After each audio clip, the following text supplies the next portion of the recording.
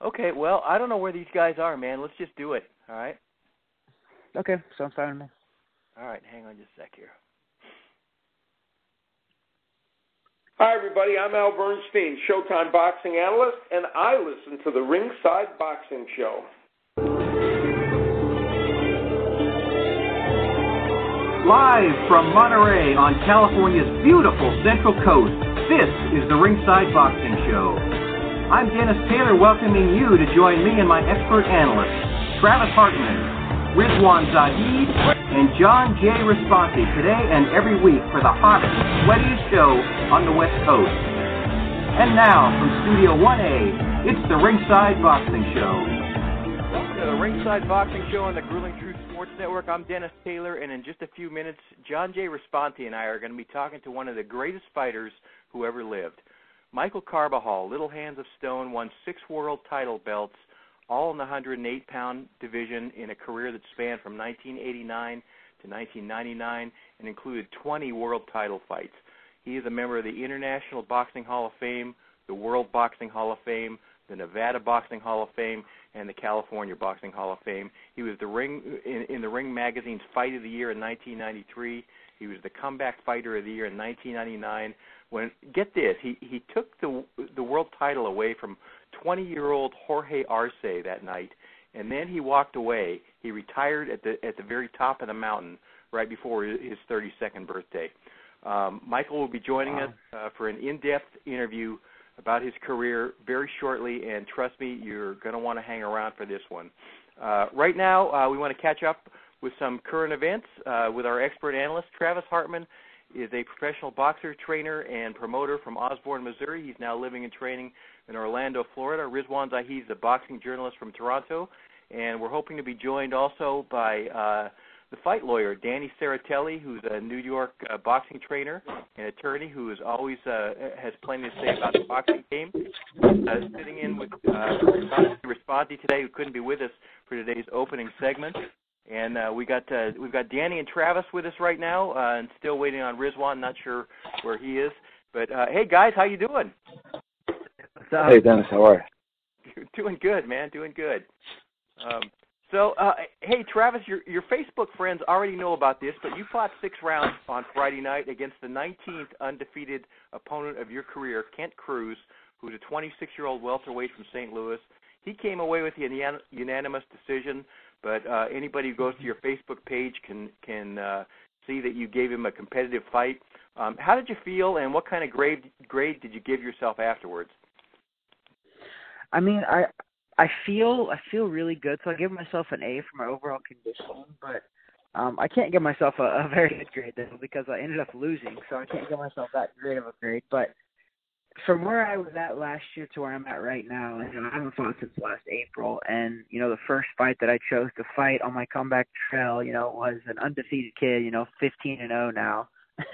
So that's just kind of been the story of my life, Dennis, and you know that, my boxing career at least. I've always chose to fight the best out there, and I've never dodged anybody, and I never like to fight the lesser competition to build my way up. I just want to go right for it, and that's just how I've always been, and I'm going to continue that way. And I mean, if you watch the fight, there's moments in that fight where you can tell that if I just did just a little bit more, let my hands go just a little bit more, that I can pull away and I can win one of these fights. So this is my last year. That 2019 will 100% be my last year. You won't see me fight in 2020. And I think that last night, it showed that I laid it out there. I gave it everything that I had. Like I said, there was a couple moments to where my timing was off. So that's why you could tell I didn't let my hand go as much. I did let him go a little bit, but I felt hesitant in moments because I didn't have that. I really didn't work with a coach one-on-one for this training camp. I was just kind of bouncing around and getting sparring all over Florida. I was doing conditioning. I even came back to Missouri, and I finished up my conditioning there. But I never got a chance to really work on one-on-one stuff with my coach, which is my dad as well. And I think it showed in the fight, meaning that you didn't see me rip off too many combinations. It was more of real quick jabs, quick counters. So now I'm going to go back to the drawing board. I'm gonna work on letting my hands go a little more. But Dennis, like I said, if anybody wants to watch the fight, they're more than welcome to. I put up a hell of a fight. I was right there in that fight the whole time. You know, I had a little bit of a ref against me, just a little bit, but there's no excuses, you know. Referees are human just like we are, and so are the judges. And I went out there and did my best, and all I know is that I really, genuinely, Dennis, I feel great. My body, I'm not as sore as I used to be after fights, which means to tell me that I haven't been training like I should have been, and I'm 35 now, and that's crazy that I'm coming to that conclusion as 35 and 15 years pro, but I really feel healthy. I feel my body it's coming around, and I took a different approach to this fight, and I really think it showed, and I'm going to try to build on that momentum. It's going to be tough because people are going to see that fight, and they're also going to see my record, and not a lot of people are going to want to fight me because they're going to realize that I can fight, even though my record's bad now. They're going to realize I can fight, especially when I'm in shape. So it is going to be hard for me to fight some more top guys, but I really hope that I get some, and I hope that these fighters and promoters do the right thing and give me, you know, 4, 5, 6 weeks of training before I fight them, because I can compete with the best in the world, and I think I've shown that most of my career, and especially my last fight. You know, people who've listened to this show over the years know some of the guys that you've fought in your career, but go ahead and run through them again. Oh my gosh! Yeah. I mean, Jorge Paez Jr., Chavez Jr., Keith Thurman, Terrence Crawford, Jesse Vargas. I mean, that's just a list of the really, really top guys. But I mean, there's a whole slew of them, Dennis, as you know.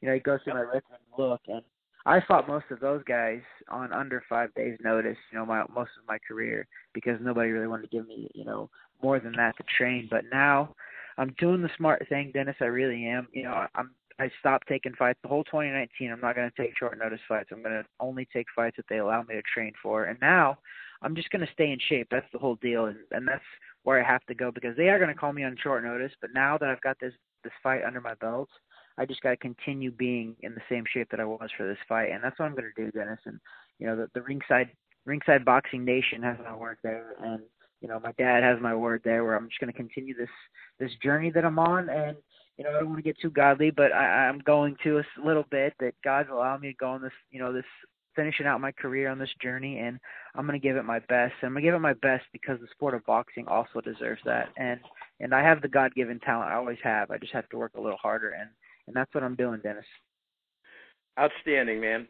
Well, hey, Danny, man, thanks for sitting in for John today. How are you? No problem. Pretty good. How are you doing, Dennis? Doing good. Did you get any rest last night? Very little. But I didn't know Travis fought. I'm just checking out the computer now. I'm a little behind on everything. How you doing, Travis? I'm doing pretty good, man. Good. Yeah. All right. So, hey, guys, let's talk about a couple of fights that happened Saturday on British soil. And, Danny, I'll throw this first one to you. There was a heavyweight fight that was supposed to be a stern test for an up-and-comer in that division, Joe Joyce, who's 33 years old, but he's a young guy in the heavyweight division, just experience-wise. His opponent, Eubank-DeGale, showed up weighing in 277 pounds. And didn't make it out of the sixth round. Joyce dropped Stiverne in the third round and then buzzed him with a left hook with about 50 seconds to go in the sixth and hammered him with a couple of rights, and the ref stepped in and stopped it. Danny, I was going to make a joke that Stiverne apparently trained at Dunkin' Donuts, but you sent me a text earlier today that you think we should cut him some slack as a 40-year-old heavyweight. So I'll let you defend him on that point. And Joe Joyce, meanwhile, he's 6'6", 265, got a silver medal at 2016 Summer Olympics, where he lost the gold medal match by a split decision to Tony Yoka. Danny, this guy's big and he's strong, and he's got the amateur pedigree, and he's now 8-0, all knockouts. So my other question to you is he impressive to you? Is this a guy who's likely to become a serious player in the heavyweight division in the next, say, year and a half? I'll tell you, I don't know. I caught the fight last night. I didn't get a really close. To be honest, I wasn't really able to tune in and pay attention. I was preoccupied somewhere, obviously. I told you the story. I don't want to.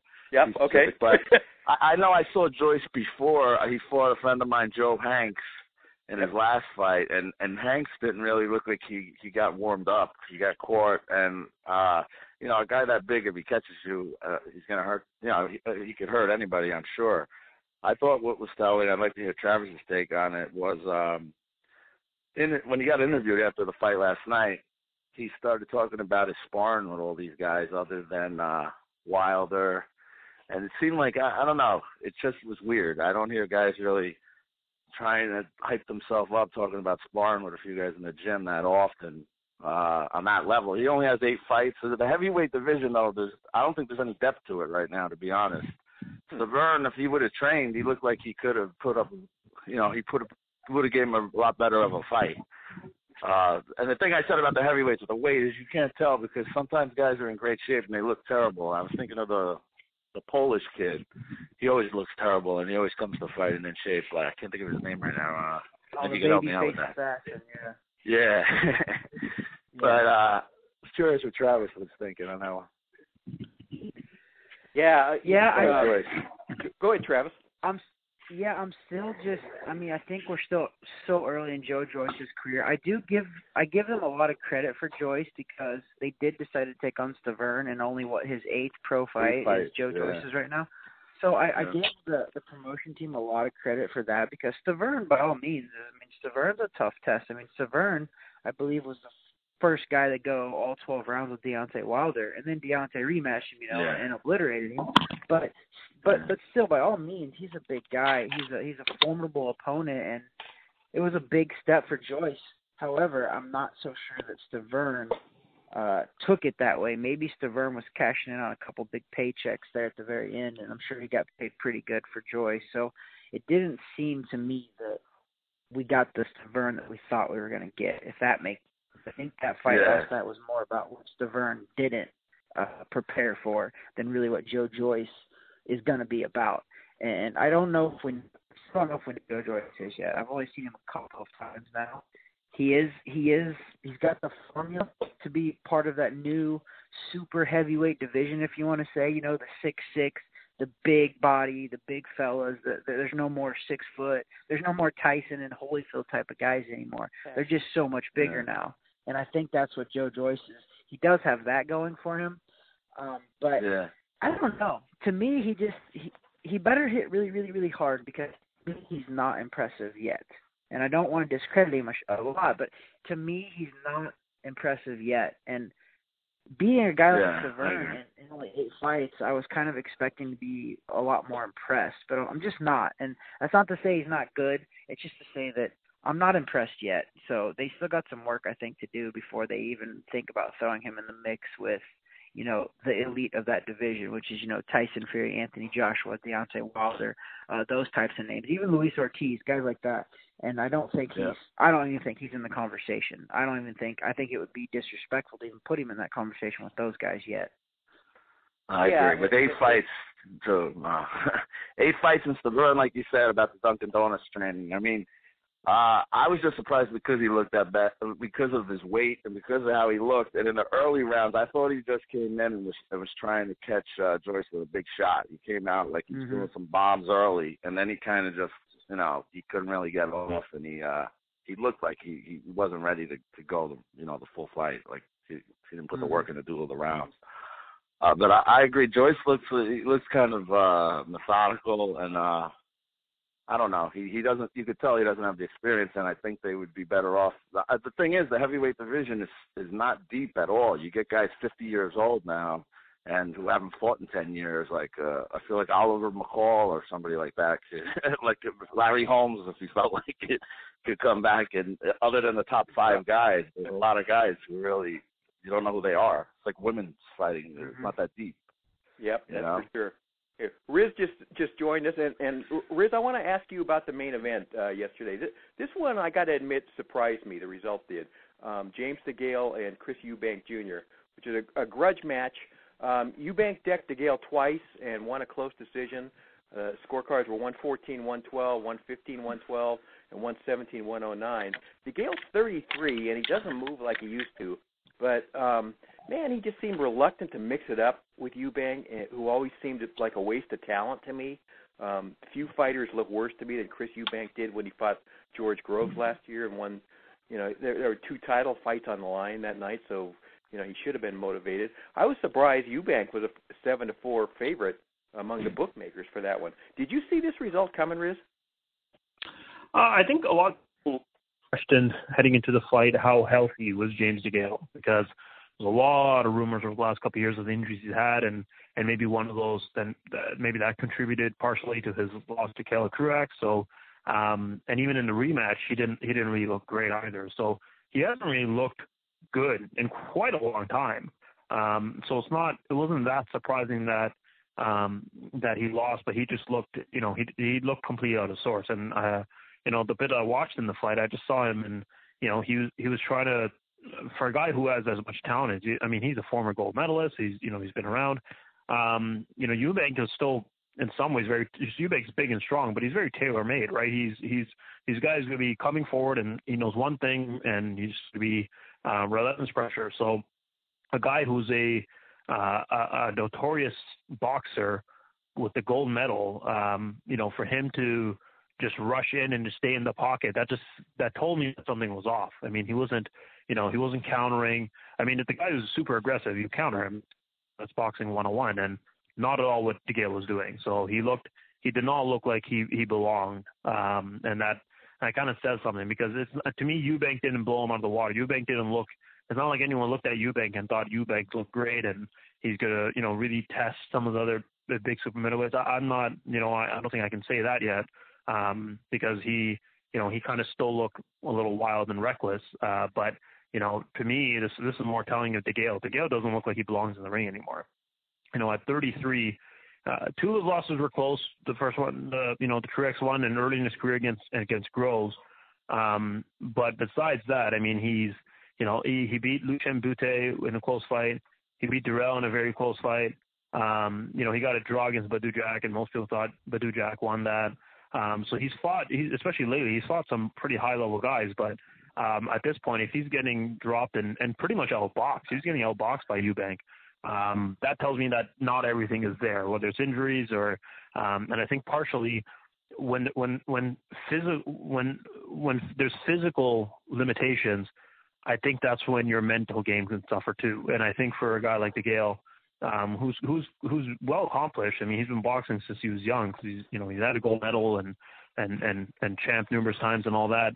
I think at this point, when you're facing injuries and all that, you have to kind of question how much do you want it. And at this point, I just don't think he wants it. And it's not a criticism. It's just, I think it's just the fact at this point, because, he said, yeah, I've already, I've won the gold medal. I won the BBC title. I was the IBF champ. So if he's already done all these things, the question is, is he going to get back to that? And if he's not going to get back to that, I don't think there's any point in boxing anymore. And I think we've seen from last night, I think he's closer to the latter than he is the former. Travis, what about Eubank? Does he have a future? Is he a player again? I think so. I think he can be competitive with a lot of the fighters out there. He's young. He's athletic. Obviously he has the fighting gene in him, with his dad being a world champion as well. So I don't know if he can beat anybody up there, and that's where I'm again, not to talk. Yeah, and that's just this. I just think he's just limited enough to not win against one of the top guys. Will he have a chance against him? Absolutely, I think he will. He's a confident kid. He can fight. He's got skill. He's athletic. I don't think so. I think he's got a really good future ahead of him right now, because he's going to be in some exciting fights. And I think it's time that they start really stepping up more. And we see him against some more of the elite, and maybe even he comes over to America for a big fight as well. I can kind of see that in the future. But I don't see him, ruling that division, not even close, to be honest. But he's for sure a top super middleweight in the world for sure. Other than that, I don't think he looks that elite status, Dennis. I just don't. Okay, and we're losing you a little bit, so either move to a different spot or call us back or something. Okay. So, Danny, let me switch gears on you right now. There was an interesting story that popped up on Saturday. Canelo Alvarez says he's open to the idea of going to 175 to fight Sergey Kovalev. This sounds like a stretch to me. Do you think he's serious about that, number one? And do you think he's capable of something like that? I'll be honest, I didn't hear about it until I talked about it with you, but I don't think it makes any sense because there's a lot more people he could fight and make more money where he's at right now. I mean, I don't know about it being serious. I thought that Kovalev, he looked better in his rematch. I thought it was a good idea getting with Buddy McGirt and Teddy Cruz as his strength and conditioning coach. He did a really good job because I got a little nervous in the middle round for Kovalev. He looked like he was running out of gas. He was getting caught a little bit here and there, and then he turned it on and looked like he shifted gears, and he closed it out strong. So I think the guys in the corner made a big difference. But as far as Canelo, I don't know. I mean, probably if they negotiated it and Kovalev, they made him sweat off a few pounds and something, it probably could be competitive. Maybe, I don't know.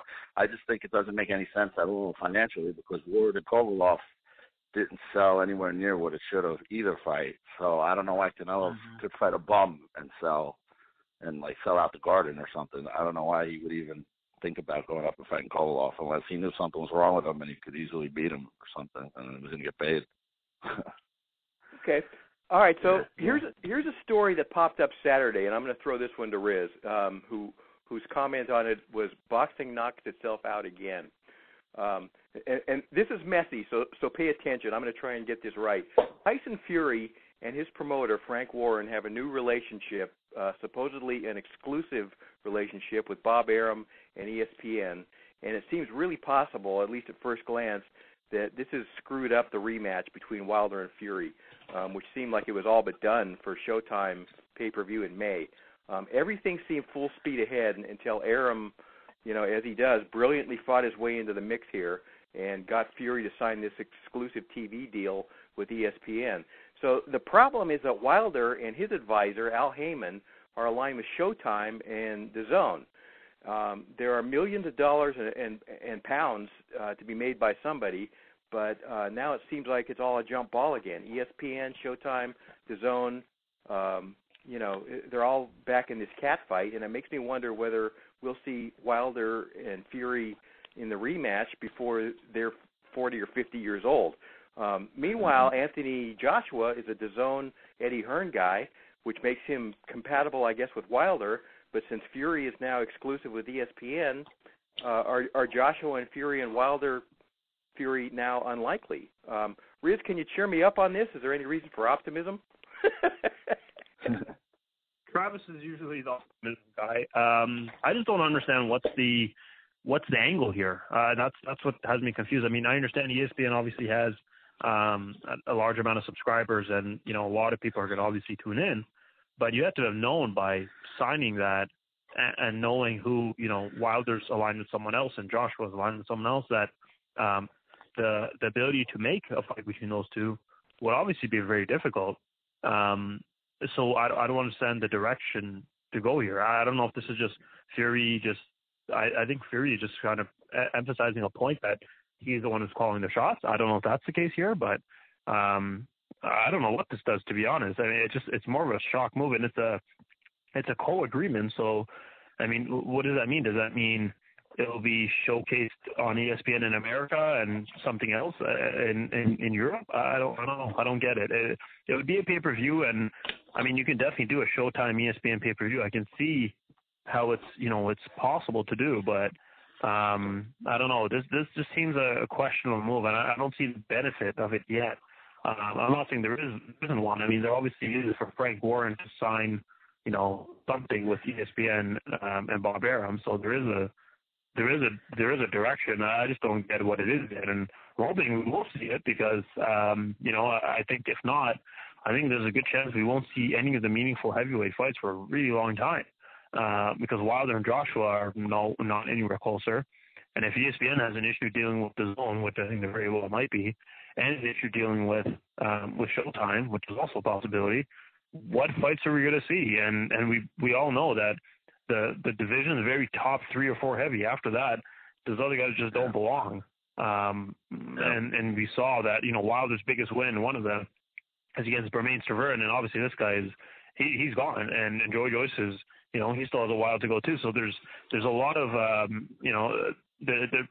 don't know if we've hit an impasse yet, but I just don't see what was the point of this. But again, I'm not a promoter, but I'm hoping that they see some reason for doing this. I guess we'll find out soon enough. Yeah, it seems like Fury's the odd man out here. Travis, do you have a take on this at all? Say that again, Dennis. Do you have a take on this mess? Oh my God! I mean, as much as we like to love the Tyson Fury story right now after the Deontay Wilder fight, by all means, Tyson, this seems to be right up Tyson Fury's alley, meaning that he likes to be difficult, he likes to be weird, he likes to be different, he likes to do things on his own terms, and I think that's what he's proving to us right now, that he doesn't want a situation or a solution to any of stuff. So he just had to complicate it a little more. This makes sense if you're Bob Arum, because Bob Arum wants to get involved in probably one of the two biggest, grossing heavyweight fights out there, which is a rematch with Deontay Wilder and Tyson Fury, and then a massive fight with Anthony Joshua would be just huge for Bob Arum. Even a co-promotion with that would be so huge. So I really do get where Bob Arum's coming from. I mean, he's always thinking about money, and we know that. Bob Arum knows how to make money. He knows how to sell fights, and he's always done it. Whether I very rarely agree with Bob Arum, but at the end of the day, Bob Arum is talented enough and he's smart enough that Bob Arum does what he wants, and we all pretty much fall in line eventually. So I think Bob Arum's at that point as well. I'm wondering, though, Tyson Fury has a record and obviously of mental health issues, self-admitted by him. I'm just wondering if this just is another way for him to demolish another fight, because when he beat Klitschko, he kind of went off the rails after that, and we never even got to see a rematch. So now he pretty much, in our eyes, won the biggest fight of his career, even though he didn't get the decision against Wilder, but we all thought he won. And now it seems like he's doing everything he can to kind of crush that rematch, if you want to say that, because by all means, we thought this fight was done. I thought they had a date for like May 18th, I believe, and we thought it was signed, ready to go, and then boom, now we have this. Oh, my co-promoter is Bob Arum of ESPN. Whoops, did we lose you, Travis? I think we might have lost you. Okay. This is the Ringside Boxing Show from Monterey, California. I'm Dennis Taylor. We're talking to our expert analyst, Travis Hartman, Rizwaan Zahid, and the fight lawyers with us today, Danny Serratelli, who we don't get to talk to on this show very often. Danny, I wanted to get your 2 cents on a couple of big fights that are on the horizon. Sure. Hey, Dennis, can I backtrack? One second? Sure. Yeah, go ahead. I just wanted to ask the guys what they thought about my boy Paulie Malignaggi in DeGale's corner. It looked like he was just there and they were paying him no mind. I thought he was giving good advice. I said, I hope he's getting paid by the DeGale team, to not be commentating the fight, because I know he had to lose money. That was one thing. Another thing, just to comment, I like Eubank. Anyway, what were you going to go on to? Okay. I'm sorry. All right. I wanted to get your take on what's going to happen when Mikey Garcia goes up 2 weight divisions to fight Errol Spence on March 16th, number one. And number 2, what do you expect from Bud Crawford's fight with Amir Khan on April 20th? Okay. I like Travis's attitude, and I like some of these guys' attitudes. I mean, Mikey Garcia wants to fight the best. It's hard to find somebody that will pick Mikey Garcia to win the fight. I always, I like to go with the underdog. I don't usually favor the I feel like everybody favors, since Floyd came around, and even the judges, I feel like everybody favors the slicker guy and not so much the aggressor and the guy who likes to mix it up. Not to say that that's going to happen in that fight. I like Mikey's attitude. I don't think his brother does or anybody else. I think it's going to be a really uphill battle and a really tough fight. He's pretty much outgunned in every way. But the guys I know that have been in the gym with Mikey, and all the top guys around, they all tell me a lot of at the lower weight classes that Mikey was the best guy they've ever been in the ring with. Yep, I've heard that too. So, I mean, you have to give him that. And Crawford, I'm excited to see Crawford coming to Madison Square Garden. I'd rather see him with a lot of other guys than Amir Khan. But I think Amir Khan will be in a fight with anybody until he gets caught, So I think Crawford, I'm dying to see Crawford in there with the other. I'd love to see Crawford with Spence or with Garcia, Danny Garcia or Thurman or somebody like that since he moved up. I'm dying to see him in with one of the top guys or even Porter. And, there's a lot of fights to be made that they're not making. Okay, and throw that question about Malignaggi at Rizwaan. See what he's got to say about that. Yeah, let me hear what he has to say. Riz, how you doing, buddy? I'm good. Can you repeat the question? Sorry, I missed it. I was just saying, I don't know the background and everything. I actually didn't tune in. I didn't even know Paulie was going to be in DeGale's corner until I turned it on. But I was saying, I saw Paulie yelling stuff out, and it looked like they paid no mind to him over there. I was curious if you knew. I didn't know he was working the corner. If you knew what was going on. I had no idea he was either. That's very strange. I don't know. It's weird transitioning from commentator to corner person, but I mean, Paulie has the ability to do that. I have no doubt Paulie's about good. that. But, I think if he would have listened to Paulie, he would have did better. Yeah. Yeah, I mean, usually listening. I mean, I don't know. I don't understand why you have a guy in your corner if you're not gonna. And this is one of those things where we've talked about before. Having too many voices in a corner is not a good thing. We all thought it was weird when Tyson Fury hired Freddie Roach as one of his cornermen. We thought we knew how Roach's ego is. We know he wasn't going to be the third person to kind of follow instructions. So we knew that was going to. Oh, did we lose you now, Riz? Might have lost Rizwaan too. Yeah, did we? Can you hear me? Oh, yeah, there you go. Okay, now we got you now. Yeah, go ahead. Yeah, I was just saying, on corners just doesn't work, right? There's egos at play, and that's something you can't really forget. I'm sure Paul is just trying to get in a word in edgewise, but you shouldn't have to. He's usually 3 or 4 he's usually good there. at that too. Yeah, he was just yelling. I mean, I just thought it was a little weird. And to DeGale, I was at that Bodo Jack fight, and I remember I bet the fight. I don't remember which way I bet it, actually. It was weird, but I was with, whenever you go to a fight, I don't know about the West Coast, but I know on the East Coast, anytime there's a British guy fighting, there's I saw Joe Calzaghe in the Garden, or I saw DeGale in Brooklyn. There's more of them at the fight usually than there is Americans. Like, they come deep when I saw, a lot of the guys. And they were telling me that DeGale, I went to the bathroom in the beginning of the fight, and they told me he always boxes sharp for the first half of the fight and fades late. And I felt like he for the first 6 rounds, like if I remember correctly, I felt like he pretty much swept Jack. And then he just went like he did last night. He just got defensive, was holding, running, and trying to survive and coast and think he already had the fight won.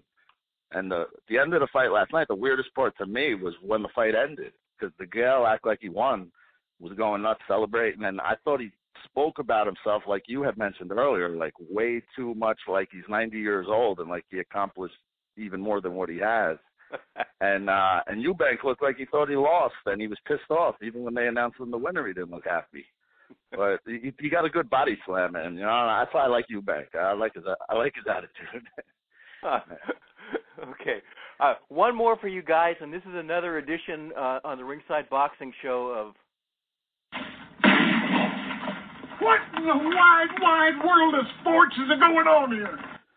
All right, a British tabloid published Valentine's Day photos of Ricky Hatton, one of which showed his face in a ball gag, and the other showed his pasty bare butt in thong underwear, which while he was apparently handcuffed and getting spanked, according to him. And the punchline is that Hatton apparently provided these photos himself, and he called it the best Valentine's present ever. So, Riz, I guess this makes it more amusing than embarrassing, unlike De La Hoya's lingerie pics, doesn't it? I have no idea, man. British humor is very different. I talked to a British friend of mine at work after, and I told him the story, and he thought it was the funniest thing he'd ever heard. this is just, I don't know. This is they just appreciate different things as humor. So I don't know. All I hope is, more than anything else, I hope Ricky Hatton's I remember he had a serious drug problem after he retired. I hope that's not the case here, and I hope it's just I guess your day-to-day British humor, if that's the case. And I just hope he's okay more than anything else. But yeah, that's something that's only in boxing, right? You'll never see you don't see too many other former NFL stars or basketball stars or something getting in a story like this. You'll see some weird stories, but this one's this one's unique. Ricky Hatton is a pretty unique guy, but this is up there with one of the most unique stories I've heard in a while. Yeah, Danny, I could see Tyson Fury doing something like this down the road, though, couldn't you? Absolutely. I could totally see it. I was just wondering, was he Ricky Hatton or Ricky Fatten in those pictures? Because I didn't see him. You know? He looks pretty tight. Yeah, he looked like he was in shape. His butt did. It didn't look. It wasn't an enormous butt like you. I'll tell you, to this day, I'm pissed off at De La Hoya because I argued with people like a maniac that the pictures. I used to hire the round court girls for the fights in Jersey for years, and I was used to going through pictures and how bad they could be photoshopped and how good of a job they could do. So I argued with a million people as far as that De La Hoya was photoshopped into those pictures. And when he admitted to it, I felt like beating him up personally because I was like, come on, Oscar, that's something you don't admit to ever. I don't, but. Yeah, absolutely. Okay, that's Travis Hartman, Rizwaan Zahid, and the fight lawyer, Danny Serratelli, sitting in this week for John J. Raspanti. Hey, Danny, great fun to have you on this show again. Thanks a lot, my friend. Thank you, Dennis. Always a pleasure. All right, everybody have a great week, and we're going to move on here. John Raspanti is going to rejoin me after a very quick break, and we'll be talking to a true boxing legend, Hall of Famer, and 6-time world champion Michael Carbajal. We've been trying to track this guy down for a very long time, and that's straight ahead, so do not touch that dial. We'll be right back. You're listening to the Ringside Boxing Show, the hottest, sweatiest show on West Coast radio. What are you doing? Hi, I'm Dennis Taylor, host of the Ringside Boxing Show, where since 2008 we have been continuously sponsored by Garcia Boxing, the first family of the sweet science on California's beautiful Central Coast. Trainers Max and Sam Garcia and ring strategist Dean Familton are regarded among the most knowledgeable in the game. And Kathy Garcia, who manages all Garcia boxing fighters, is renowned for her integrity and career guidance, having taken 2 boxers to #1 world rankings. Together they comprise one of the most respected teams in the sport. Learn more by calling 831-261-3214 or send them an email at garciaboxing25@aol.com. I'm Dennis Taylor, co-author of the Amazon bestseller Intimate Warfare, the true story of the Arturo Gatti and Mickey Ward boxing trilogy. You know, writing this book was a labor of love for John J. Raspanti and myself. We enjoyed every minute of the process and considered it a privilege to tell the tale of one of the most electrifying boxing trilogies in the history of this sport. Intimate Warfare traces the collision course of Arturo Gatti and Mickey Ward from their earliest days through their 3 epic fights, as well as the aftermath of this great rivalry, which culminated in one of the greatest friendships in boxing. Intimate Warfare has received a 4.5-star rating from readers and was endorsed by Hall of Famers Harold Letterman and Joe Cortez and 2-time Trainer of the Year Virgil Hunter. Our foreword was written by Ray Boom Boom Mancini, another one of the greatest blood and guts fighters of our time. Get your copy today at Amazon.com. I hope you're enjoying this one, because this is what it's all about as Carbajal tries to put together a combination. Again, he scores to the left, and he backs up Gonzalez into the ropes. He's got him hurt here in round 7. Carbajal has come all the way back. He's got Gonzalez hurt as he slipped across the ring. A leg weakening underneath him with over a minute to go here in round 7. Carbajal has Gonzalez hurt. Carbajal down twice in this fight has come all the way back. Scoring a big left hand to the chin of Chiquita Gonzalez. Oh my. Oh my. Again they go toe-to-toe in the center of the ring. And Carbajal with another combination. Another combination. He rocks the WBC champ, the IBF champ, in control here in round 7. His combination working. He tries to finish with a big left and just misses. Carbajal inside the phone booth. It hasn't been kind. And now the chance of Michael. Boy, what a war. What a war. Unbelievable. Carbajal rocking Gonzalez, and he can't put him away here in the 7th round, final 20 seconds. Again he scores, and another big right to the head. Another left, and he's got Gonzalez hurt, and he's down. He's got Gonzalez down. And he can't be saved by the bell. Carbajal thinks he's got it won. It appears he's got it won. He can't be saved by the bell. It's all over. It's all over. It's all over. Michael Carbajal came all the way back to knock him out in the 7th round. He is the unified WBC and IBF champion, Michael Carbajal. Unbelievable. The 7th round knockdown. Gonzalez being escorted off. Oh, baby. You have seen a war. 2 times Michael knocks to the canvas. He responds. He comes back and knocks Gonzalez out here in the 7th round at the Las Vegas Hilton. Bob Arum hugging him. Chiquita Gonzalez, the left eye nearly closed. He appears to be all right. This has been a wild ride. Oh, baby.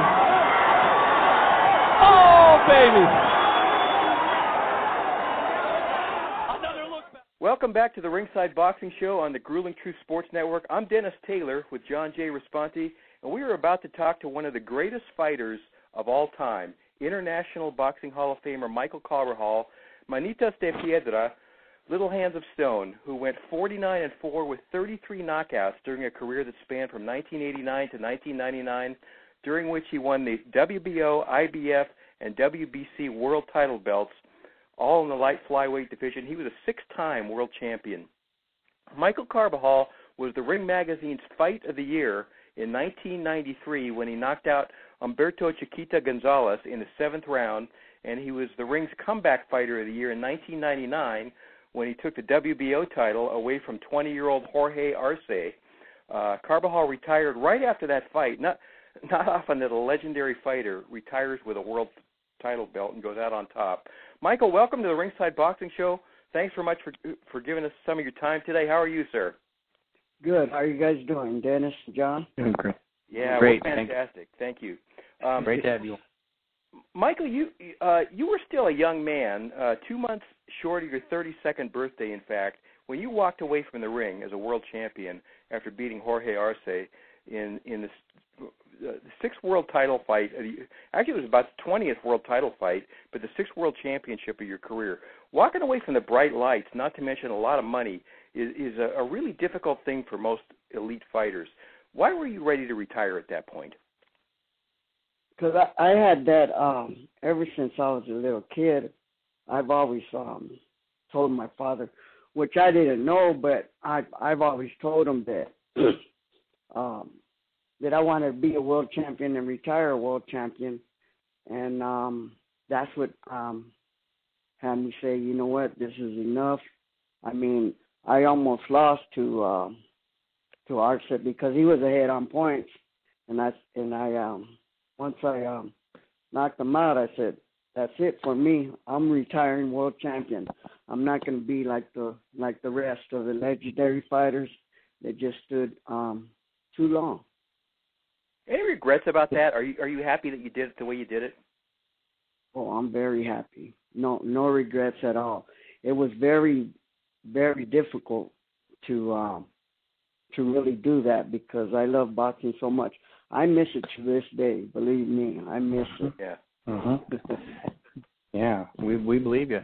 Yeah, you'd won 4 world title belts before that, so the experience wasn't new. But I think you had decided, I think we read you decided beforehand that the Arce fight was going to be it for you, right?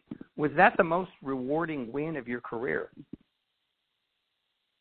It was. There's a couple of fights that are really rewarding that I can mention, but it was very rewarding. I mean, that last fight, And now, as the years passed on, it even makes it more rewarding because, I had told Arce because he was in the dressing room and he was really sad and he was crying.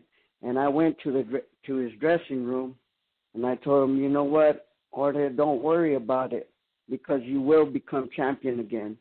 And he did, and he even did more than what I thought he was going to do, and he won four more world titles after that. So it was very rewarding. Yeah, that fight was in Tijuana on Arce's home turf. Did it feel like, did the Mexican crowd give you any love that night? Did you feel the crowd was mixed, or were they pretty much going for Arce? Well, it was definitely for Arce. But, after the fight, they were throwing beers and everything. But afterwards, like totally when I hung out in Tijuana, they were great. They gave me a lot of love. Nice. Michael, what some fans might not remember is that you lost your IBA title 2 years earlier to Jacob Madlala, a guy from South Africa who had 11 losses and 2 draws on his record, but he was a tough fighter. He had been an IBF and WBO flyweight champ and a WBO light flyweight champ previously. You got stopped on cuts in the 9th round against him, and then we didn't see you again for 19 months. How difficult was that time for you, those 19 months? And at what point did you decide that you were going to make another run at the brass ring? Well, because what I've always said, I can't go out like this. And that was a very difficult fight to go out like that because it was very difficult. I just took some time off and I said, you know what, I'm gonna come back, win a world title, and retire. And it was very difficult throughout that whole year that I was gone. So I just wanted to come back and win a world title, and that was it. I remember during that broadcast, or maybe it was your first world title fight, Keith Jackson, the great sportscaster, said that you had learned to box in an old chicken coop behind your house. Is that really a true story? Yeah, that's a very true story. Really? It was a tin shed garage, and that's where I worked out. Oh my God! I just had a bag, one speed bag, an uppercut bag outside, and a double in bag outside, and that was it. And I had a 10x10 ring for sparring. And I want to remind people that you're from Phoenix. Man, it must have been hot sometimes. It was like 100. See, that's why I'm used to the heat. It was like, and I love the heat, believe me. It was like 120 degrees during the June, July, August. I mean, it got up to 120 degrees. But I love it. Yeah, you were in the shade under that tin, though. Yeah, but it made it hotter in there because of the tin. Exactly. Yeah. Really? Gosh. Michael, we remember you.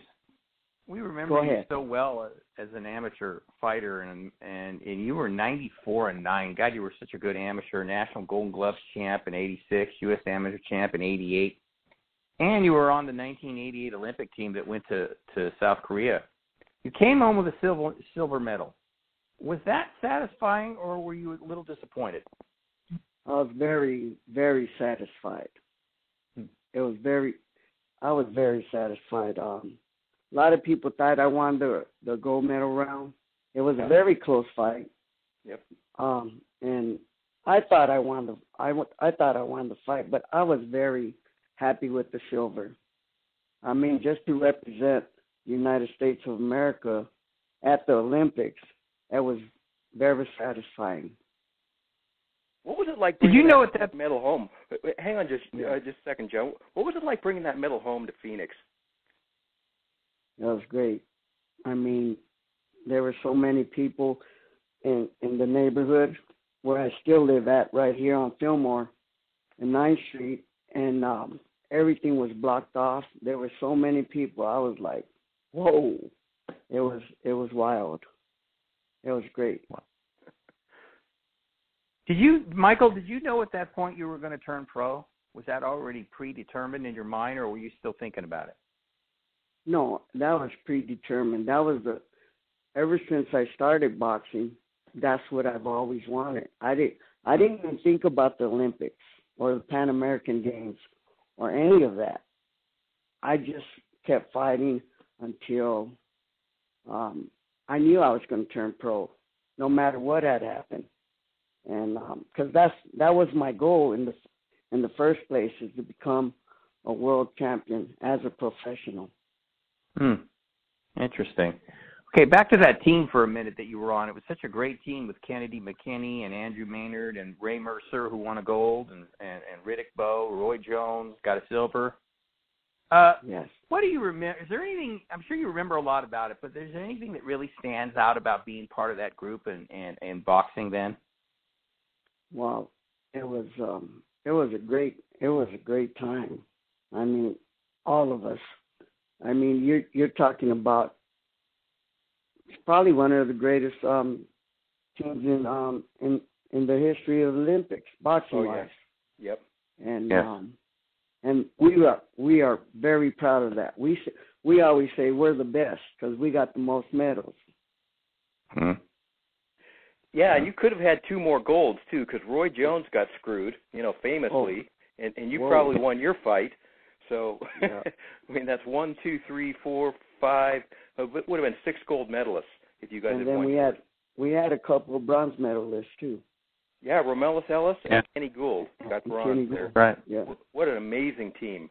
What an amazing team. Hey, what do you remember about walking around the Olympic Village? Was that pretty cool, walking around seeing the other athletes, Nadia Comaneci and everybody?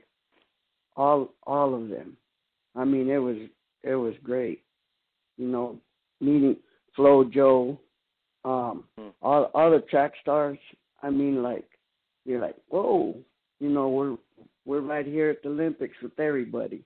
It was unbelievable. You think about it way back at the time where it's like, oh man, look at this. We'll just talk about it and just talk about this person or that person, this athlete, and it was a wild ride. Did you get to see much of Seoul, South Korea, or were you just kind of stuck in the village the whole time? Most of the time, at that time, we were stuck in the village. Most of the time, just going through all, just meeting all the athletes from all over. Yeah. But see, I had went to Korea in '87 to Seoul, so I got to tell them about Itaewon, and that's a big.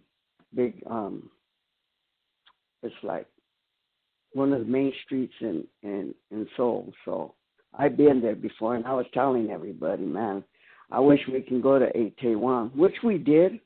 We didn't get to go like everybody wanted to go, because we're getting all kinds of clothing, different, like they were making Gucci and all this, all the name clothes. We were getting that for cheap. You're talking about $5 for a sweatsuit or Adidas sweatsuit, Fila, all kinds of name brand sweatsuits, clothes, everything for not more than $5. And we send it back home. We'll buy all kinds of clothes and send them home. It was wild. Michael, did you get to travel a lot as an amateur worldwide? I mean, did you see a lot of the world as an amateur fighter, or was Korea kind of the one place? I went to Cuba, Yugoslavia, and France. Wow. Man. And it probably made you grow up fast as a 18, 19-year-old kid. Yeah. Oh yeah, it did. It helped out a lot. Believe me, it gave me a whole lot of experience. So it helped a great deal. So you won your first title, the IBF light flyweight belt, in July of 1990 in your hometown, Phoenix, with a 7th-round knockout of this guy, Mongche Kitty Kasam, And he was an undefeated guy from Thailand who was the reigning world champ. And you finished him right at the start of the 7th round with a right uppercut, followed by a left uppercut, and he just crumpled. What do you remember about him, and what are your memories of that fight and winning that first world title? You know what? Nobody doesn't know this, but he was a whole lot tougher than Chiquita. Really? Oh man, this guy could punch. Huh. This guy, he is the hardest puncher. He had skills, and he was a big junior flyweight. He wasn't small, and that boy could punch. And I always told that in every interview, who was your toughest fight? I said it had to be Chiquita and Kid Kasem. But who was tougher? And I said, well, I have to give the nod to Kid Kasem. Wow. Huh. Was he the biggest puncher you ever faced? Kid Kasem was the hardest puncher, yes. The hardest puncher, I mean, that I ever faced. His jab was unbelievable. I mean, his jab felt like a right hand. Every time he hit me with that jab, my head was popped way back. I would go, God, damn, I got to get rid of this guy. He was a very tough fighter. But see, he only had like 10 or 12 fights. I had 15. And you know, the IBF I think was it was a new title at the time. Right. But what he did have, you know why he had a lot of experience, because he had like 40-something Muay Thai fights before he went to boxing. Wow. Yeah, he moved up in weight too and won another title after I beat him. Huh. Wow. So he was a tough guy, real tough. But Chiquita, he was tough too, because he dropped me twice. That's the only time in my whole career, amateur and professional, I've ever got dropped. Yeah, let's talk about that fight for a minute. By my count, you successfully defended that IBF title 9 times, and then you added the WBC light flyweight belt along the way. So you get Humberto Chiquita Gonzalez in 1993, and you won by a 7th round knockout, and that was the Ring's Fight of the Year. What do you remember about that night and that fight? You got off the deck twice in the 5th round, right? Yes, I got knocked down. It was pretty much a flash knockdown in the 2nd round. And then in the 5th round, he hit me with the beautiful right hook. I mean, right on the money. And I went down and I said, whoa. I just knew I was down. I hit the canvas. And when I got up, I said, man, he's going to come right straight after me. I was still wobbly. My legs were still not. I was still wobbly, but once I found my leg, because one of my legs, I could feel the canvas. The other one was still a little shaky. Once I felt that, I said, that's it. I got him now. And then I knocked him out a couple of rounds later. Yeah, and afterwards, you went to the corner, and your brother Danny was a little bit worried about you. What did you say to Danny at that moment? I said, don't worry. I said, don't worry. I have him. Don't worry. Don't worry. That's all I said. Don't even worry about it. He goes, okay. I trust you. I said, just don't worry about it. Wow. Gosh, don't worry about it. Yeah, he won the rematch by majority decision a year later in Mexico City, Michael. That was the first loss of your career. I'm sorry.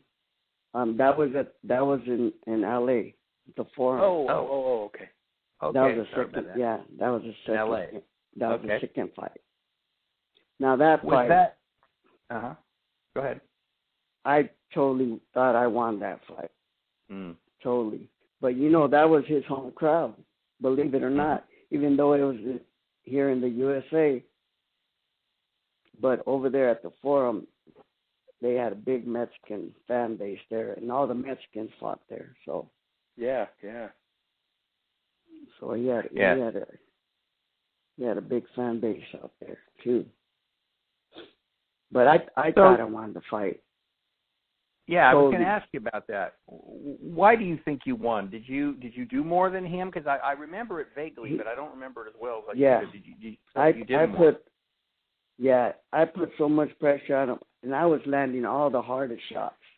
He was moving around, which everybody was surprised. He didn't fight like the first time. Mm-hmm. He stood away from me, and you know what? I give him credit for that, because he knew that he wasn't gonna be able to stand there and punch with me. There was no way. He knew that from the first fight. So he got a little smart and started boxing.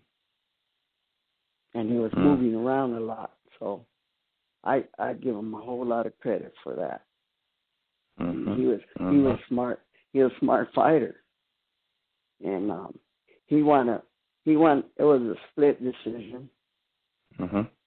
And I said, man, what was I supposed to do? I still thought I wanted to fight, but I was, disappointed.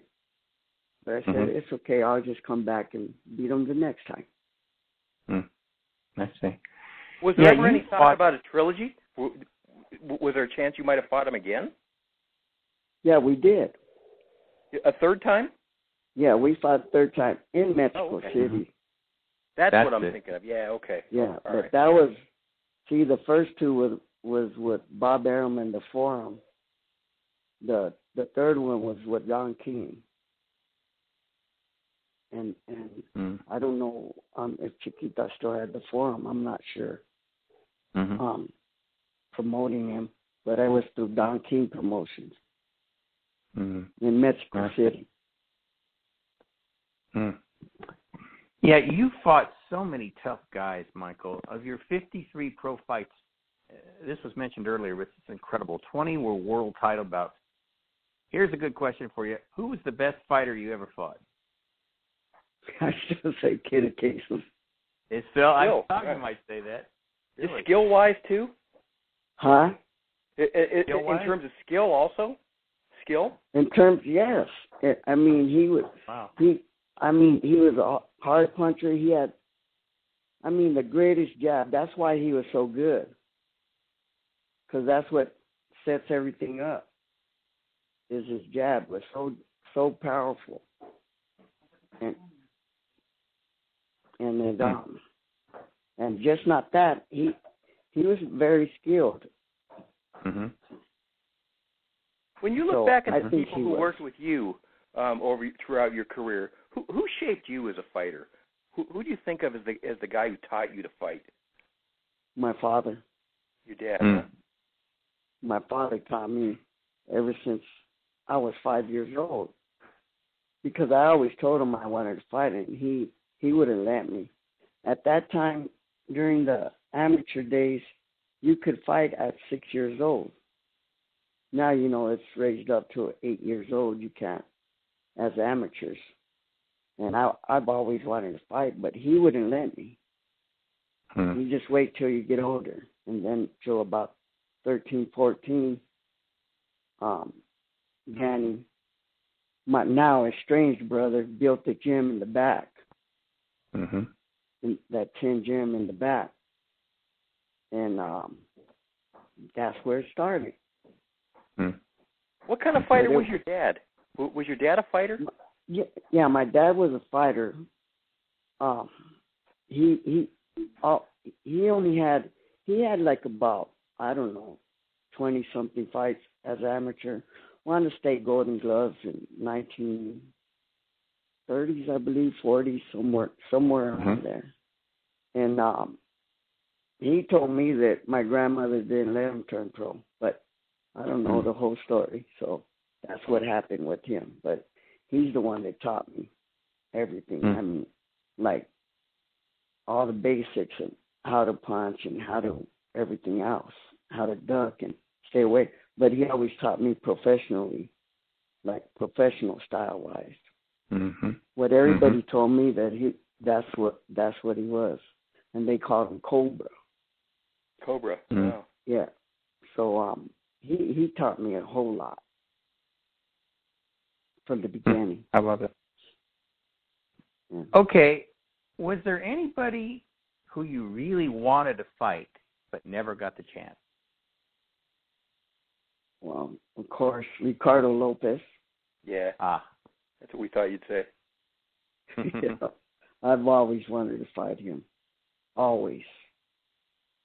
But it just never materialized. Well, see, it would have, had I would have won in Mexico City, if I would have beat Chiquita on that third fight, because Ricardo Lopez fought on the undercard of that fight. So if me and Lopez would have won, Lopez won, I didn't win. So the fight never materialized. That's the only reason. That's the only reason that we went to Don King. Mm. What kind of fight do you think that would have been if you had fought Lopez? Yeah. I think I would have stopped him in about 7 or 8 rounds. You know, I'm not going to say I would have lost. Right. you know that already. No, I just say by style-wise, because of the fact he had great boxing skills. He was my height. I had great boxing skills. I was a lot quicker than he was, and my punches were a lot sharper and shorter than his was. So that's why I believe that I would have beat him within about 7 rounds. Was making weight ever a challenge for you at 108? No, not at all. Not whatsoever. Huh. Maybe a couple of fights, later on. But that's it.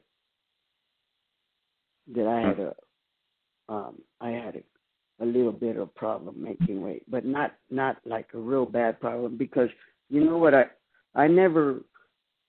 was walking around 115, 114. Once I start training, it was nothing. I'd be at 109. I stayed there all the time, between say 108 and 110. Once I started training, but if I wasn't training, then I'd walk around 115 pounds. You and Chiquita went into the International Boxing Hall of Fame together in 2006. What kind of a day was that for you? Oh, unbelievable. I mean, when they called me, I just about cried. And they said, Michael, you'll be inducted into the Boxing Hall of Fame. And I just said, whoa, really? I said, great. And I was teary-eyed. So that came as a surprise to you that they were going to put you in the Hall of Fame? Of course. Yes, it did. I mean, because during the time, I mean, it was a surprise for me, but when I look back at it now, but, at that time, oh, yes, it was very surprising. That's why I was teary-eyed. Yeah. I get that part. Yeah. What's it like for you today to walk around Phoenix and be Michael friggin' Carbajal? You get a lot of love, I'm sure. Oh, yeah. Yes, everywhere. I mean, everywhere I go, it's not like, they like, how do you say that? Like a whole lot of people. It's not like they just surround me. At the beginning of it, there's few people now, they still come up to me. Oh, Michael, can I take a picture with you? Everywhere I go. I said, sure, no problem. I'm still a very humble guy. I've never changed at all whatsoever. Nice. I still live in the same neighborhood, same house, everything. And and you own a gym there that's actually right across the street from the house where you grew up, right? Yes. And nice. Yep. Yeah. How much you enjoy coaching kids? I just got out of the gym, matter of fact. I love really? it. I love it. I love it. So teaching comes pretty easily for you, Michael? Oh yeah. If I can help someone become a world champion, that'll be a great honor for me. I mean, just to help somebody. If they want it, because I always tell the kids, because some of the the older kids, like I have a couple of 8-year-olds.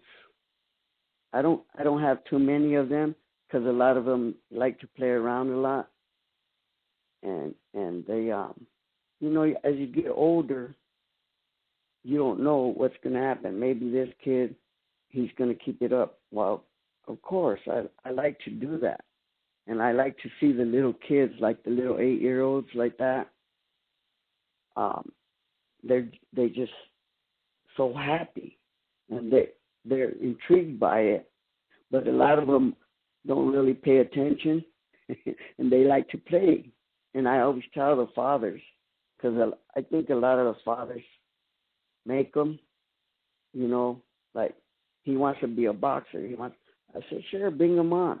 Bring them on. How old do they have to be? Because I have a 5-year-old. I go, that's a little bit too young.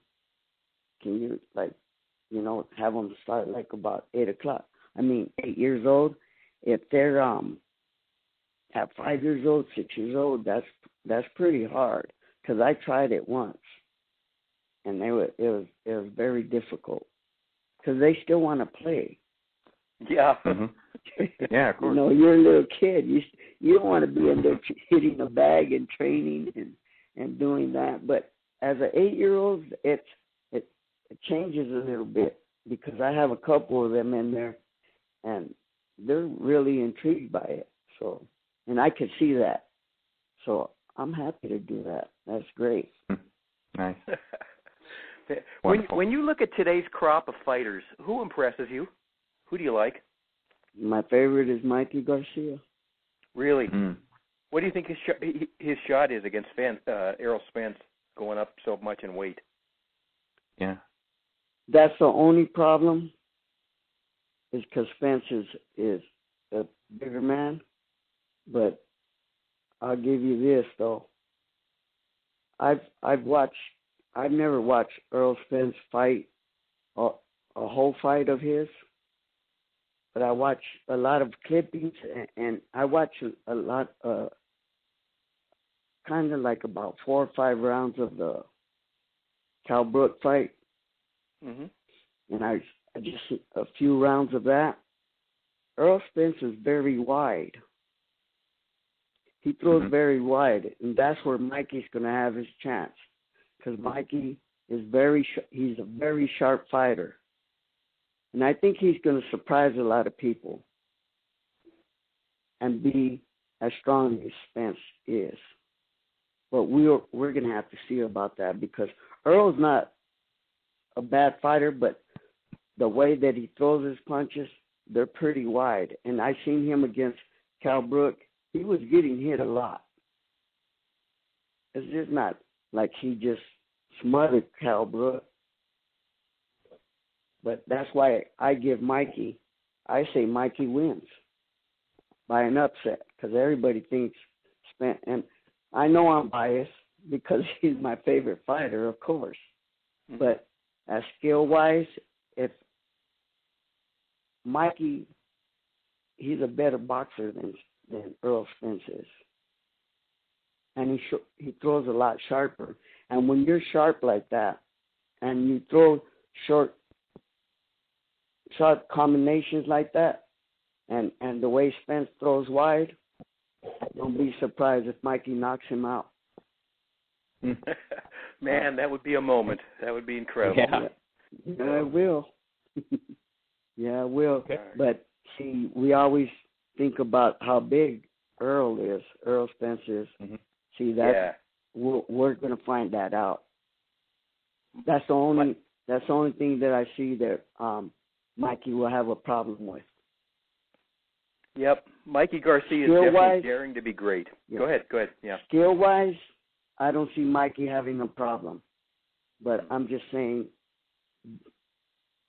bigness, but there's a lot of small guys that have beat bigger guys that the smaller guy is a lot skillful or as skilled as Earl Spence is, because Mikey is the little guy wins. Mm-hmm. A whole lot of times that happened. Roberto Duran with Sugar Ray Leonard. Mm-hmm. And I say that because that's another one where I'm biased, but it just showed because I'm a Roberto Duran fan. He's my idol, so he did it. So we don't know, it's very tough, but skill wise, I give it to Mikey. All right. Wow. Is this era of fighters on a par with the era that you fought in? Could they compete? You know what can't I think? Biased again. No. That's why I'm not going to be biased at, because you know what? In every era that we have, you always have great fighters. Yeah. No matter what era it was, and we can say, like back in the days in the 80s and the 60s, they talk about Sugar Ray Robinson, Joe Louis, and all them guys. And then you talk about the 80s and Sugar Ray Leonard, Roberto Duran, Tommy Hearns, Marvin Hagler, all them guys. And then you talk about the 90s, whoever they are, you all know who it is. Roy Jones Jr. Me, and Roy Jones and Riddick Bowe and all of them. And we all have